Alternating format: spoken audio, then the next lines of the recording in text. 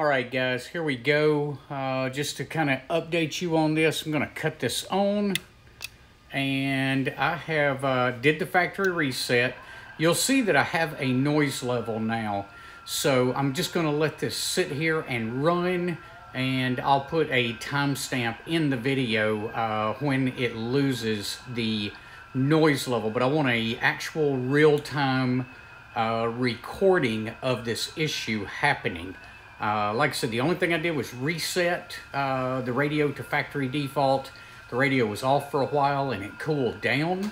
And then I turned it back on. I haven't left it off very long this time.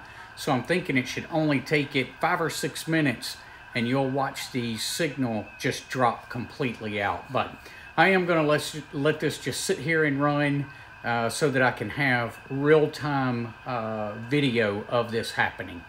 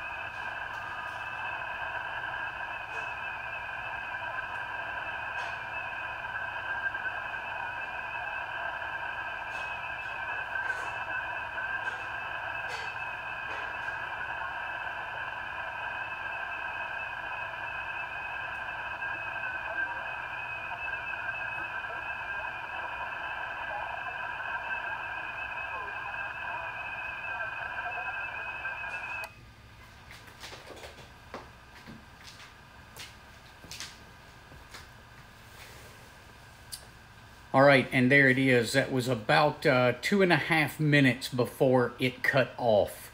If the radio was cold, it would obviously take a bit longer, but as you can see from the real-time video footage, I did nothing. It gets to a certain heat level or some sort of thermal cutout.